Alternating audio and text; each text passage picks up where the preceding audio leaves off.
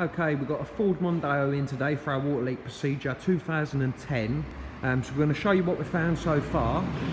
So we're going to go onto the door membranes first of all.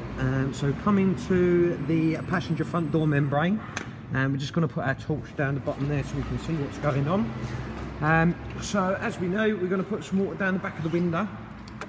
Obviously you've got a lever bar there just simulating it's out in the rain. So if we put water down obviously the back, it should come out the bottom of the door, which it is doing. So there we go, we can see it's emptying out through the door, but if we look closely we can see water coming in through here. So it looks like the door membrane is leaking on the passenger front. It would then obviously fall onto this sill here, and then it would then fall into the car. I've just popped this trim up so we can try and get a hand under to see obviously how wet it is under here. Right, it doesn't feel that wet, but if I just put my hand and give it a squeeze, so there we go, so we can see that there's water in the passenger front footwell. We're just going to dry my hand off again, and if we now come to the passenger rear, so we've got a nice dry hand here. We're going to go down underneath the carpet, and if I just give that a bit of a squeeze, so we can see that that carpet's damp, so it's wet on the front and the passenger rear. Coming round to the driver's side, this driver's rear door membrane is leaking quite heavily as well. So we'll just obviously show you this one here.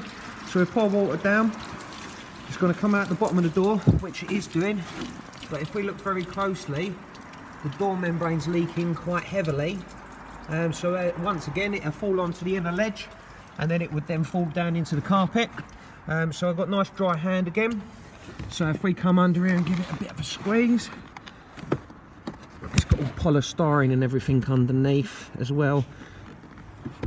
Okay, there we go, so we can see that it's wet in the driver's rear, and coming round to the driver's front, and if I can just stick my hand under here,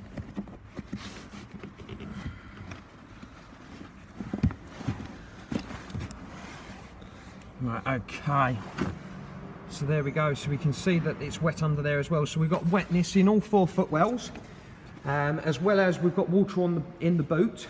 So we're just going to show you why there's water in the spare wheel. Okay.